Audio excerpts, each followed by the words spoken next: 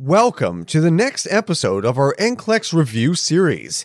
In this episode, we're going to dive deep into the essential topics of obstetrics and gynecology, which the NCLEX board frequently tests you on.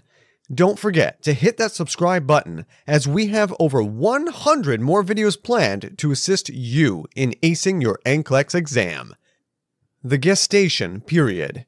The gestation period, often referred to as pregnancy, marks the remarkable journey from the fertilization of the ovum to the eagerly anticipated due date.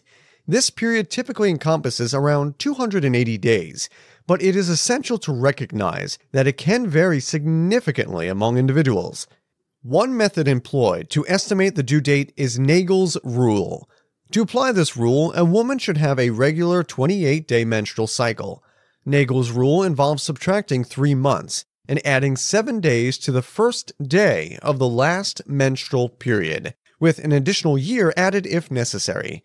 Alternatively, one can add 7 days to the last menstrual period and count forward 9 months. Gravidity and parity. Gravidity and parity are terms that provide insight into a woman's reproductive history. Gravidity pertains to the number of pregnancies a woman has experienced, including her current one. A pregnant woman is referred to as a gravida. A nulli gravida is a woman who has never been pregnant, while a primi-gravida is embarking on her first pregnancy journey, and a multigravida has been pregnant at least once before. Parity, on the other hand, quantifies the number of live births a woman has had after reaching a gestational age of at least 20 weeks, regardless of whether the infant was born alive or not. A nullipara has not given birth beyond 20 weeks of gestation. A primipara has experienced one such birth, and a multipara has experienced 2 or more pregnancies that reach the stage of fetal viability. To encapsulate this information, healthcare professionals often use the GTPAL acronym.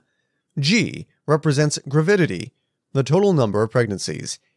T stands for term births, babies born after 36 weeks of gestation. P refers to preterm births, babies born before 37 weeks of gestation. A indicates abortions or miscarriages, counted in gravida if before 20 weeks of gestation and in parity if past 20 weeks of gestation. L signifies the number of currently living children. Recognizing pregnancy signs.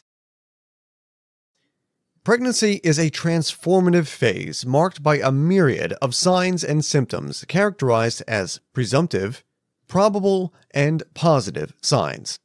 Presumptive signs are subjective indicators experienced by the mother, including amenorrhea, nausea, vomiting, breast changes, urinary frequency, quickening, the first perception of fetal movement, fatigue, and alterations in vaginal mucosa color. Probable signs are objective findings that can be observed by a healthcare provider, such as uterine enlargement, Hager's sign, softening of the lower uterine segment, Goodall's sign, softening of the cervix, Chadwick's sign, violet colorization of mucous membranes, ballottement, fetal rebound on palpitation, Braxton Hicks contractions, and a positive pregnancy test that detects human chorionic gonadotropin. Positive signs are diagnostic and confirm the presence of pregnancy. These signs include detecting the fetal heartbeat using electronic devices, like a Doppler transducer, at 10 to 12 weeks, or a non-electronic fetoscope at 20 weeks, feeling active fetal movements, and visualizing the fetus through radiography or ultrasonography. Fundal height. Measuring fundal height is a valuable technique for evaluating the gestational age of the fetus during pregnancy. In the second and third trimesters, weeks 18 to 30, the fundal height in centimeters approximately corresponds to the fetal age in weeks minus 2 centimeters. For instance, at 20 weeks of pregnancy, the fundus should be positioned near the level of the umbilicus.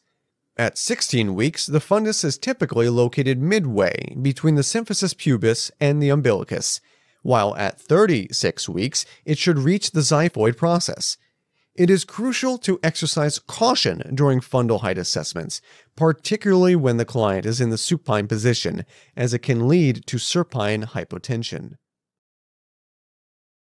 The physiological transformation of the maternal body. Pregnancy instigates a profound array of physiological changes within a woman's body, subject to variation among individuals and influenced by cultural factors. Here are key physiological alterations that transpire. In the cardiovascular system, pregnancy induces several adjustments. Circulating blood volume increases, encompassing elevation in both plasma and total red blood cell volume. This shift can result in physiological anemia as plasma increase surpasses red blood cell production. Consequently, iron requirements escalate during pregnancy. Furthermore, the heart enlarges and shifts slightly upward and to the left due to the expanding uterus. Additionally, sodium and water retention may occur as part of these cardiovascular adaptations. Turning to the respiratory system, pregnancy brings about notable changes. Oxygen consumption rises by approximately 15 to 20%. The enlarging uterus exerts pressure on the diaphragm, pushing it upward, potentially causing shortness of breath in some women. Pulse rate may also increase by 10 to 15 beats per minute, while blood pressure undergoes a slight decrease in the second trimester before rising in the third trimester.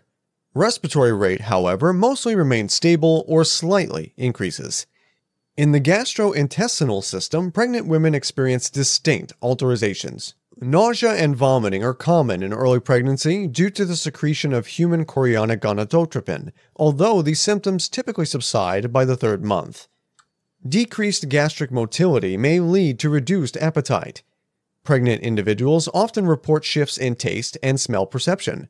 Furthermore, constipation can be a common issue, possibly due to increased progesterone production or pressure from the expanding uterus, causing decreased gastrointestinal motility. Physiologically, the gastrointestinal system undergoes alterations, sometimes leading to uncomfortable symptoms like flatulence, heartburn, and excessive saliva secretion, botulism. These changes are primarily driven by fluctuations in gastrointestinal motility, stomach emptying, and rising estrogen levels. Additionally, increased venous pressure may result in the development of hemorrhoids, and gum tissue may swell and bleed. The renal system is not immune to these shifts. Frequent urination becomes noticeable in both the first and third trimesters, often accompanied by reduced bladder tone due to heightened progesterone and estrogen levels. Furthermore, the renal threshold for glucose may decrease during pregnancy. Hormonal changes play a pivotal role throughout pregnancy. The basal metabolic rate increases, and various endocrine glands adapt to support the developing fetus. Notably, the anterior lobe of the pituitary gland enlarges to produce prolactin for lactation, while the posterior lobe generates oxytocin for uterine contractions. The thyroid experiences slight enlargement and heightened activity, and parathyroid glands also grow. These hormonal shifts contribute to weight gain and water retention. In the reproductive system, significant transformations occur to accommodate the growing fetus.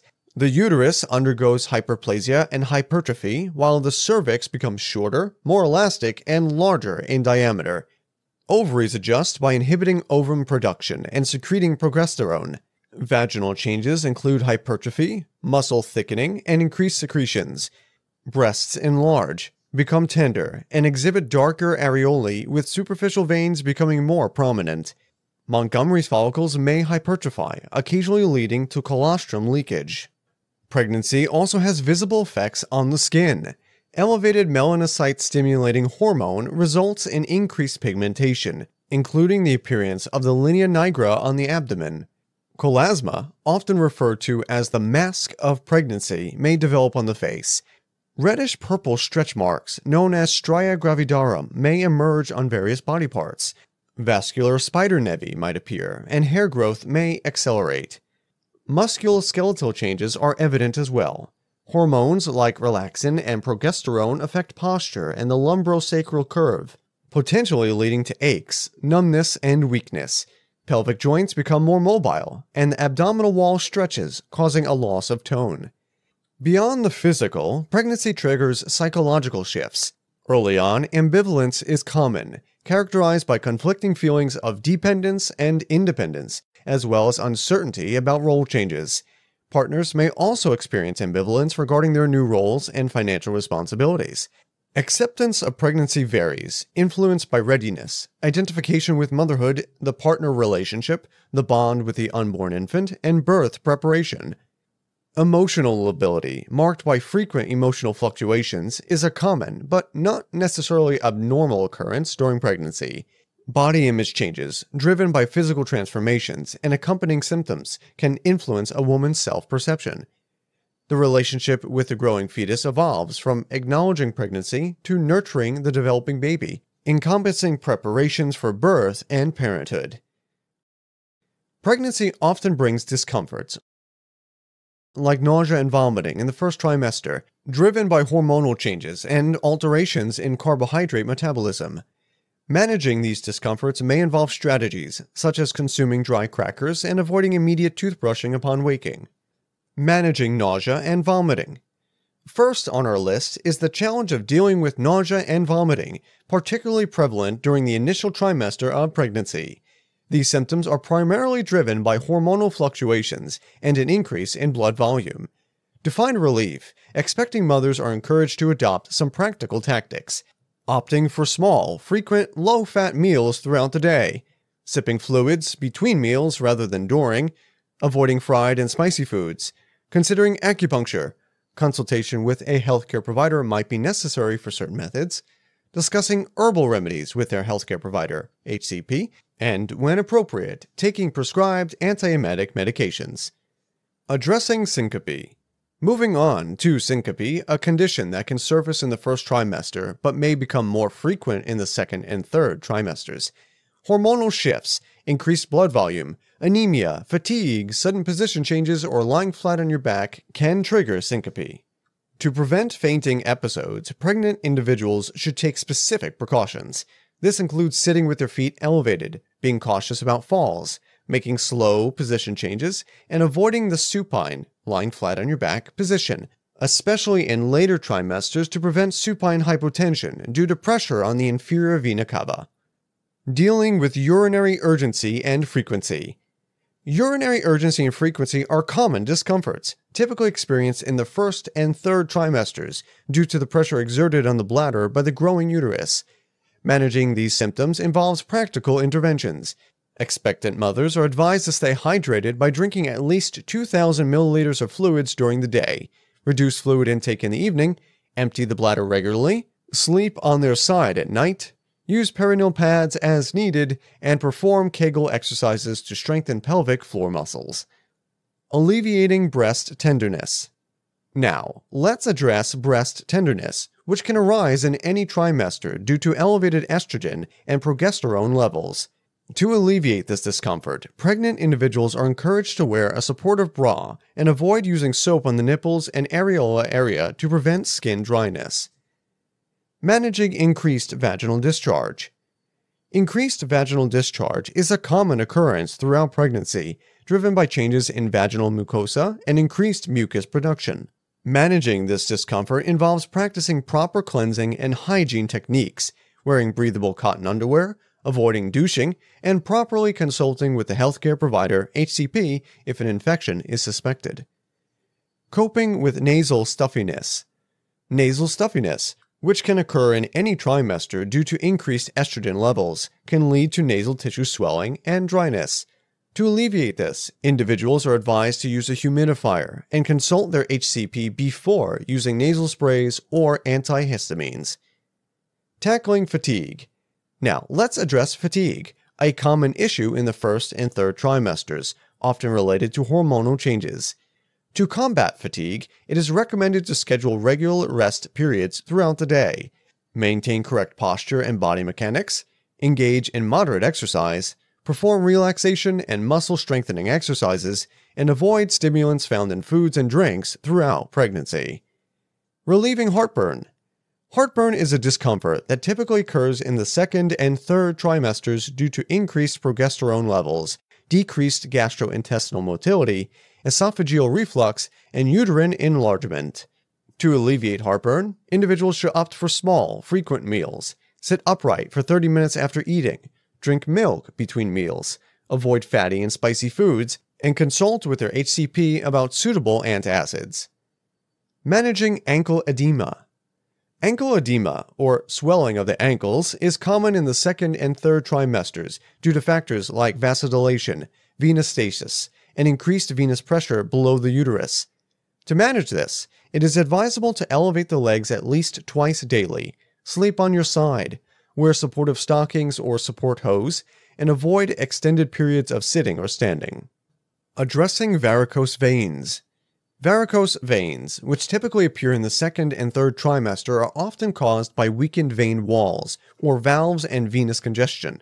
Effective interventions include wearing supportive stockings or support hose, elevating the feet when sitting, lying with the feet and hips elevated, avoiding prolonged periods of standing or sitting, moving around to improve circulation while standing, refraining from leg crossing, avoiding constricting clothing like knee-high stockings, learning leg exercises, and minimizing prolonged airline travel.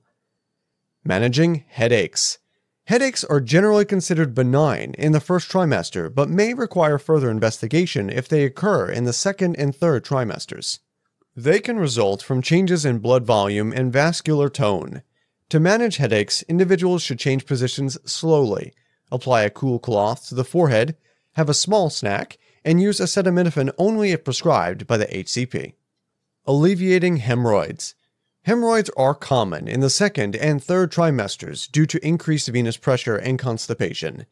To alleviate discomfort, it is recommended to soak in a warm sitz bath, sit on a soft pillow, consume high-fiber foods, increase exercise such as walking, and use ointments, suppositories, or compresses as prescribed by the HCP.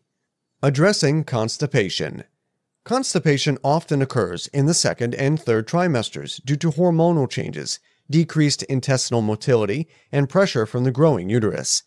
To address this issue, individuals should consume high-fiber foods like whole grains, fruits, and vegetables, drink at least 2,000 milliliters of fluids daily, engage in regular exercise such as a 20-minute walk, and consult with your HCP for stool softeners, laxatives, or enemas if needed. Managing backache.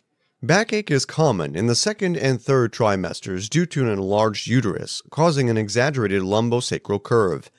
To alleviate back pain and reduce the risk of falls, it is recommended to take regular rest breaks, maintain correct posture, and body mechanics. In our comprehensive exploration of maternal risk factors, let's delve into the multifaceted aspects that can exert an influence on perinatal outcomes. One pivotal determinant is maternal age, and it wields a substantial impact on these outcomes. Elevated risks are associated with both youthful mothers under the age of 20 and more mature mothers over 35 years of age. When considering adolescent pregnancy, a myriad of factors converge to contribute to its occurrence. These encompass early menarche, shifts in sexual behaviors, familial discord, economic hardships, and limited reproductive and contraceptive knowledge. Regrettably, adolescent pregnancies bring forth a spectrum of formidable challenges, including insufficient nutritional intake, emotional and behavioral complexities, paucity of support systems, escalated risks of stillbirth, low birth weight infants, fetal mortality, cephalopelvic disproportion, and augmented maternal complications such as hypertension, anemia, prolonged labor, and infections. As healthcare providers, our pivotal role in mitigating the risks and consequences of adolescent pregnancy cannot be overstated. We must ardently advocate for prompt and continuous prenatal care, while judiciously referring adolescents to the requisite support systems when circumstances necessitate it, particularly in ameliorating the adverse effects of unfavorable socioeconomic conditions. Nutrition emerges as a foundational pillar of a healthy pregnancy. Adequate nutritional sustenance is indispensable for the unimpeded growth and development of the fetus, with distinct dietary requirements evolving throughout various stages of pregnancy. It is incumbent upon us to recommend folic acid supplements to women of childbearing age to preempt neural tube defects and orofacial clefts in the developing fetus. Genetic considerations loom large in this context. Genetic assessments facilitate the identification of inheritable risk factors for congenital anomalies. Timely prenatal care, which encompasses dental health, assumes paramount importance in curtailing the risk of preterm birth and low birth weight. Regrettably, some adolescents may find themselves ensnared in situations of abuse and violence, which can invariably escalate the risk of complications such as abruptio placentae, preterm birth, and infections stemming from unwanted or coerced sexual encounters. Thus, it is incumbent upon us to approach these issues with the utmost sensitivity and offer appropriate support and interventions. Medical conditions such as diabetes mellitus, hypertensive disorders, or cardiac ailments can amplify the risks associated with pregnancy, underscoring the imperative for vigilant monitoring and adept management. Turning our attention to other risk factors, maternal infection with German measles, rubella, within the first 8 weeks of gestation pose the highest risk of fetal infection. Sexually transmitted infections carry significant implications during pregnancy as well. Syphilis, for example, can traverse the placental barrier, culminating in spontaneous abortions and an escalated risk of mental impairment and physical deformities. Condyloma acuminatum, human papillomavirus, can be transmitted during vaginal childbirth, fostering the development of epithelial tumors in the mucous membranes of the larynx in infants.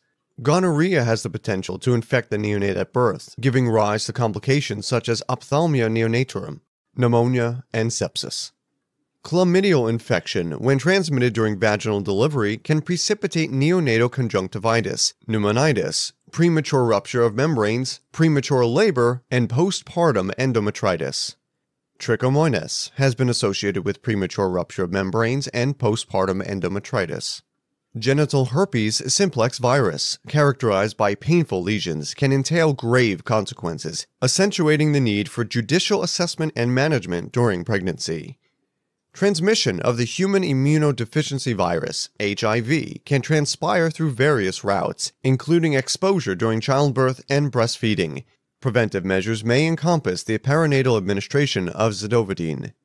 Substance abuse during pregnancy poses a substantial risk to fetal growth and development, potentially leading to fetal growth restriction, abruptio placentae, and fetal brachycardia. It is imperative to eschew teratogenic substances and over-the-counter medications without the approval of a healthcare provider.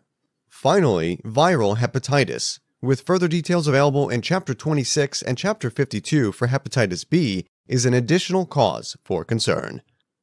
Now let us pivot our focus to antepartum diagnostic testing. Throughout pregnancy, healthcare visits typically adhere to a schedule of every 4 weeks, up to 28 to 32 weeks, every 2 weeks from 32 to 36 weeks, and weekly from 36 to 40 weeks. Crucially, blood type and Rh factor testing are indispensable in discerning blood compatibility and ascertaining the necessity for Rho-D immune globulin, RhoGAM, in Rh-negative clients. Rubella titer testing assumes pivotal importance. Clients exhibiting negative rubella titers should receive the requisite immunization postpartum, with a concerted emphasis on birth control and avoiding contact with immunocompromised individuals. The monitoring of hemoglobin and hematocrit levels stands as an imperative during pregnancy, as any decline may signal the onset of anemia. Furthermore, a Papa-Nicolau smear is conducted during the initial prenatal examination to screen for cervical neoplasia. Collectively, these factors and tests occupy an indispensable role in safeguarding the health and well-being of both the expectant mother and the burgeoning fetus during the intricate journey of pregnancy. Now we will explore a range of prenatal screening tests and procedures aimed at safeguarding the health and well-being of both the expectant mother and the developing fetus. Screening for sexually transmitted infections, STIs. This assessment is indispensable for gauging the client's risk and determining the need for further evaluation and treatment based on the outcomes. Sickle cell disease screening. Moving on to sickle cell disease screening, this is typically recommended for clients at risk. A positive test result might trigger the requirement for additional screening and follow-up, ensuring timely intervention and appropriate care. Tuberculin skin test.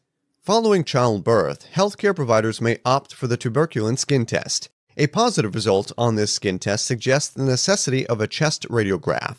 However, it's important to note that pregnant clients should only undergo radiography after reaching 20 weeks of gestation, when fetal organs are fully developed. Those who convert to a positive result may be referred for postpartum medication-based treatment. Hepatitis B surface antigen testing.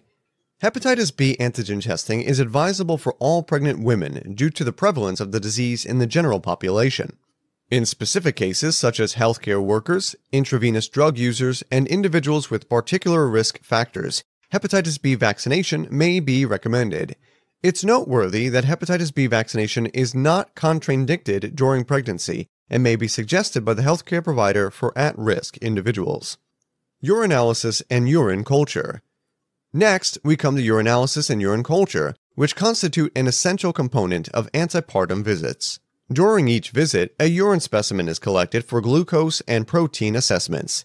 Glycosuria, which is often observed during pregnancy, may arise due to a lowered renal threshold. However, persistent glycosuria may be indicative of diabetes.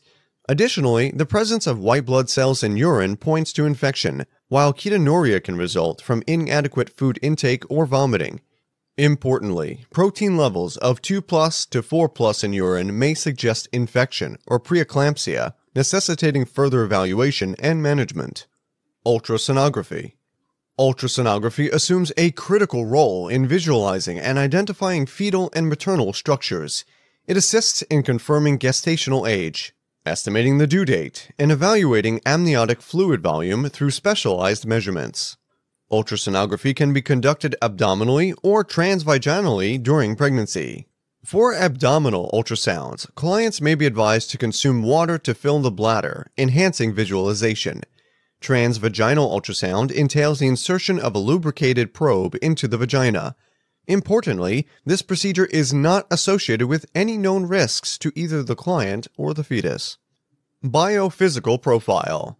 The biophysical profile is a non-invasive evaluation of fetal well-being, encompassing assessments of fetal breathing movements, tone, amniotic fluid index, and fetal heart rate patterns through a non-stress test. Normal fetal biophysical activities indicate proper central nervous system function and adequate oxygenation, providing valuable insights into fetal well-being. Doppler blood flow analysis.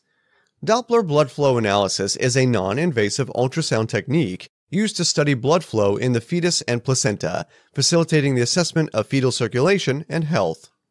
Percutaneous umbilical blood sampling, PUBS. PUBS is carried out when fetal blood sampling becomes necessary.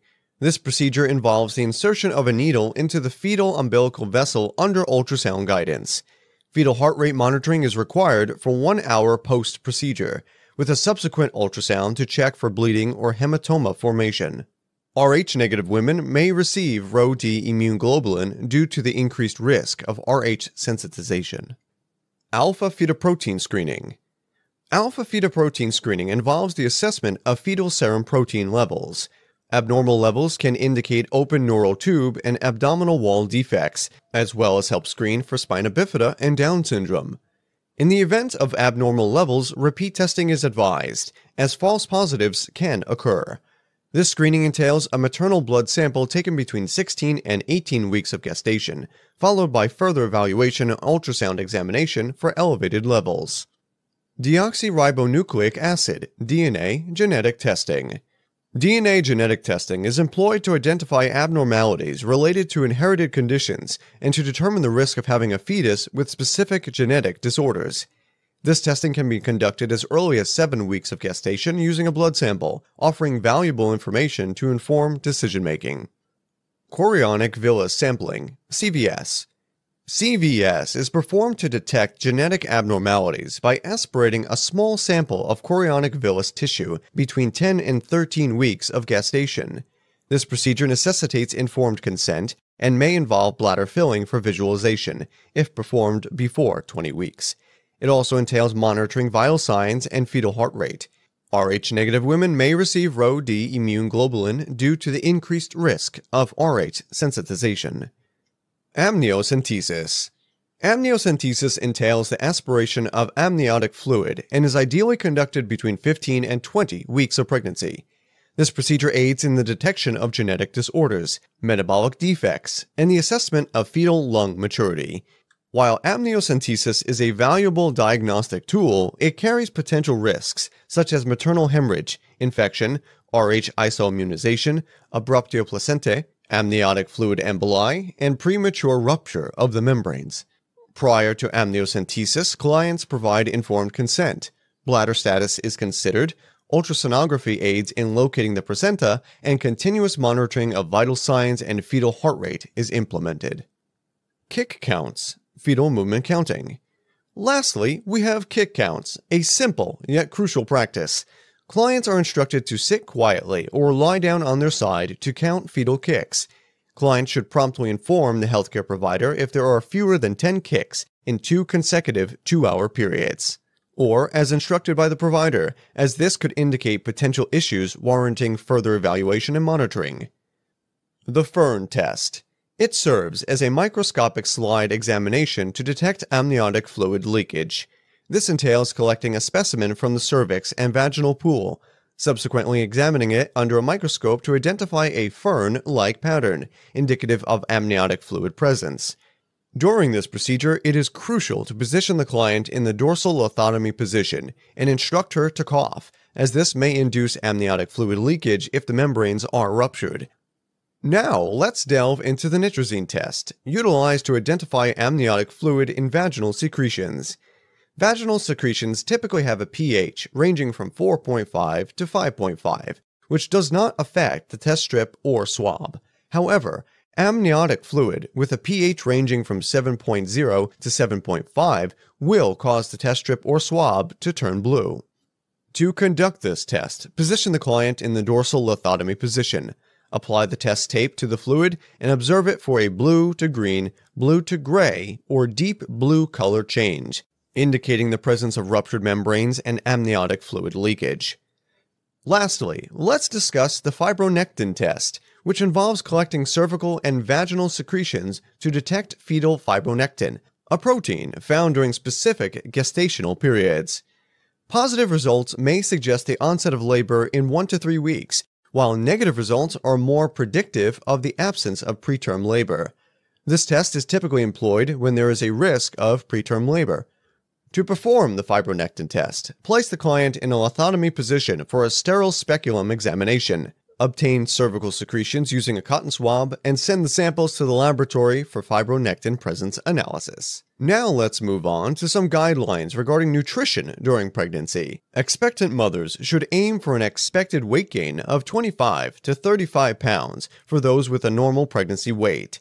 An additional 300 calories per day are needed during pregnancy, with calorie needs increasing in the later trimesters compared to the first. During lactation, an extra 500 calories per day are required. Folic acid supplements are essential for all women of childbearing age to prevent neural tube defects and oral facial clefts in the fetus. Adequate hydration is also vital, with the goal of consuming at least 8 to 10 8-ounce glasses of fluid daily, including 4 to 6 glasses of water. Sodium intake is not restricted unless prescribed by the healthcare provider. For individuals following vegan and vegetarian diets, it is crucial to ensure a varied diet to meet normal nutrient and energy requirements. Clients should be educated about consuming complementary proteins throughout the day to provide all essential amino acids. Potential deficiencies in these diets include energy, protein, vitamin B12, zinc, iron, calcium, omega-3 fatty acids, and vitamin D if limited sunlight exposure. Increasing protein consumption with a variety of vegetable protein sources, enhancing iron absorption by pairing it with vitamin D-rich foods, and including a variety of plant-based foods are recommended. Lactose intolerance can lead to digestive discomfort, and clients with this condition should incorporate non-dairy calcium sources into their diets. Cooked forms of milk, such as custards or fermented dairy products, may be tolerated, along with cheese and yogurt. Lactase supplements can be prescribed, and lactase-treated milk or lactose-free products are commercially available. Lastly, we discussed pica, a condition involving the consumption of non-food substances. This cause is unclear, but cultural beliefs may play a role. Pica can result in iron deficiency anemia, so addressing this behavior is important. Now, let's delve into the non-stress test, NST, and contraction stress test, CST. The non-stress test evaluates the function and oxygenation of the placenta and assesses fetal well-being by examining the fetal heart rate, FHR, response to fetal movement. To perform this test, an external ultrasound transducer and tachodynamometer are applied to the client to record a tracing lasting at least 20 minutes. This allows observation of both the FHR and uterine activity. Baseline blood pressure is measured, and blood pressure is monitored frequently. The client is positioned in the lateral, side-lying position to prevent vena cava compression. Additionally, the client may be instructed to press a button whenever she feels fetal movement, and the monitor records these movements as reference points for assessing the FHR response. Results for the non-stress test can be categorized as reactive, indicating a healthy fetus, non-reactive, abnormal, or unsatisfactory, when the tracing quality is insufficient for interpretation. Moving on to the contraction stress test, it is performed to assess placental oxygenation and function, evaluate the fetus's ability to tolerate labor, and assess fetal well-being. During this test, the fetus is exposed to contractions to evaluate placental perfusion under simulated labor conditions. It is typically performed when the non-stress test yields abnormal results. To perform the contraction stress test, an external fetal monitor is applied to the client, and a baseline strip of 20 to 30 minutes is recorded. Uterine contractions are induced, either through oxytocin administration or nipple stimulation, until 3 palpable contractions with a duration of 40 seconds or more in a 10-minute period are achieved. Frequent maternal blood pressure readings are taken, and monitoring occurs while oxytocin doses are increased. Now, before we proceed to the next part of this topic, there is a contest in which you can win $1,000 or enroll for free in our online course.